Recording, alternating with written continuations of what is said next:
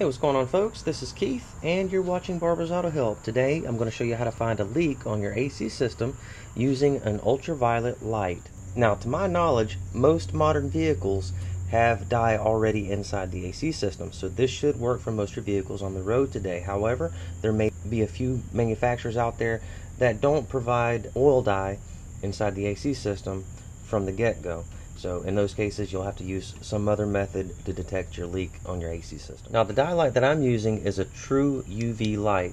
That's actually ultraviolet light coming out the end there. Now, in my opinion, a true UV light works the best for detecting leaks on your AC system.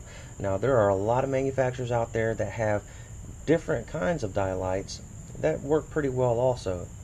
Like I said, this is my personal opinion that a true UV light works best for this situation. Now, I just evacuated this AC system earlier today, so there is some oil dye right around the service port right here. I'm going to turn the lights off and shine my UV light on it so that you can get an idea of what it's going to look like.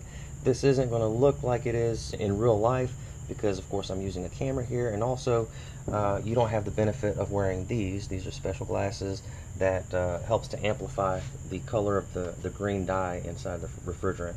So let's go ahead and turn these lights off and I'll show you what it looks like. Alright, so here's that service port. Put my light on it. I'm not sure how well you can see that. This is kind of like a Joker kind of green, if you will. It's very bright, very fluorescent, and very, very noticeable. So that's what it's going to look like. If you have a leak somewhere and your Freon's leaking out, the Freon's going to carry that oil dye out with it, and this will stain the outside surface of whatever component is leaking, and then you can find your leak that way. So let's go ahead and put those glasses on the lens of the camera here. I do think that's going to make a difference for you. That's more like what you're going to see, that Joker green right there. So this vehicle does have a leak on it. The AC compressor is leaking on this, and I'm going to show you that here in just a minute. So just real quick here, Freon can leak out of any component on your AC system that holds Freon. This includes your condenser, your compressor, the lines going between them, the lines going between your condenser and compressor and the evaporator core. Also, your accumulator or your receiver dryer can leak. So anything that has Freon running through it has the potential of leaking Freon. So what you're going to do with your dye light is you're just going to trace all of those components. For instance, your lines over here, just run the dye light along those lines and look for the presence of that green oil that we were looking for earlier. And wherever you find that stain at, then that component is leaking, and that component needs to be serviced in some way or replaced. Now, another place that you can find a refrigerant leak is the evaporator core. Now, the evaporator core is not that easy to find a leak in, but you see that drain port down there. I'm not sure if you can see that or not. It's way down there. It's coming out of the bottom of the firewall.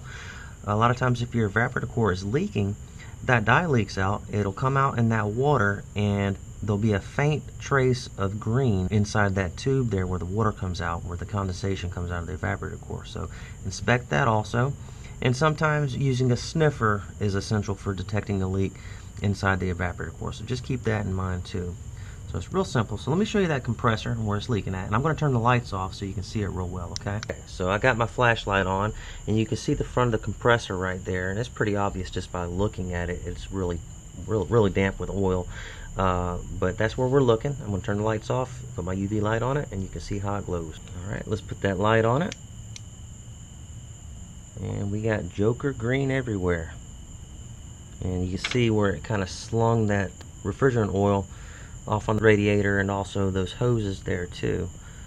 But the front of the compressor is leaking right where the clutch goes in. Well, guys, it's pretty simple. You just aim at it, and wherever it glows, that's where it's leaking at. Very, very easy way to find a leak on an AC system. Thank you guys so much for watching. Please read the entire description of this video down below before you attempt this or use any of this knowledge. If you're watching this video on a platform other than YouTube.com, you may need to go to YouTube.com, find my channel, Barber's Auto Help, find this video on my channel, watch it there, and then you'll be able to access the description below the video there. Good luck to you guys. Thanks for watching.